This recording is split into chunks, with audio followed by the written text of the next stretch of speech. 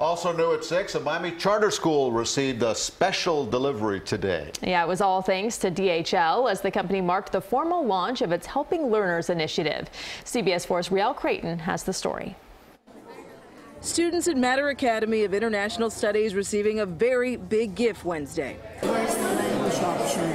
Settings right there. Courtesy of DHL, one of the world's largest logistics and shipping companies, 40 refurbished free laptops, hand-delivered to students made for a busy morning, full of promise for sixth graders like Dorothy Jolin.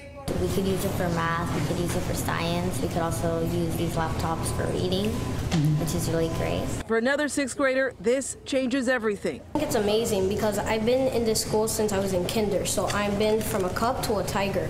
And all those years, only most of the big kids, they had the computers. Michael Taylor, director of the public sector for DHL, says it's part of the company's initiative called DHL Helping for Learners. The company upgrades its own computers and technology frequently. The question, what to do with all of those good but used laptops? The answer, donate them. Repurpose it versus disposing of it. Why? Because this is the world we live in. They are our next generation. This just the initial shipment, the company with another surprise upgrade, promising a total of 300 laptops, meaning access for nearly every student in this school.